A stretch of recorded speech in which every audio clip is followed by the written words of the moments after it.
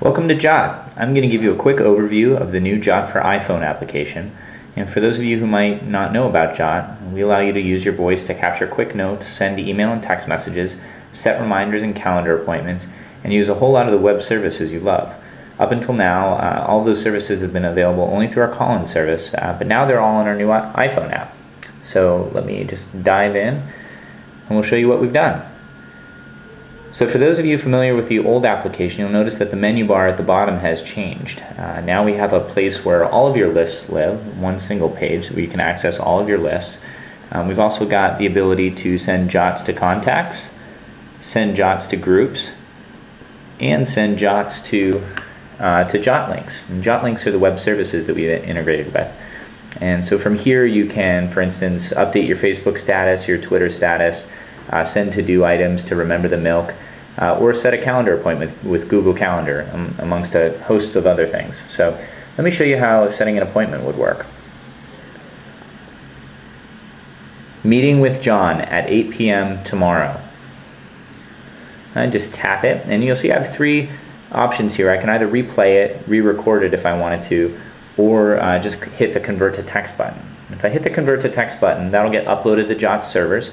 We'll transcribe it to text and place it in your Google Calendar just as if you had typed it in there yourself. And that will of course work with all of these Jott links. I'm just going to demonstrate a couple of other features on the new application. One is that you can now set reminders on the items in your list. So let's say I wanted to have a reminder to call Brent back. Dive in. You'll see this little reminder thing on the left here. I'll click that. Let's say I want to call him at 7. So I'll just do that, hit the save button, and then I'll get a reminder via email and text message when that reminder comes up, and I'll be able to call Brent.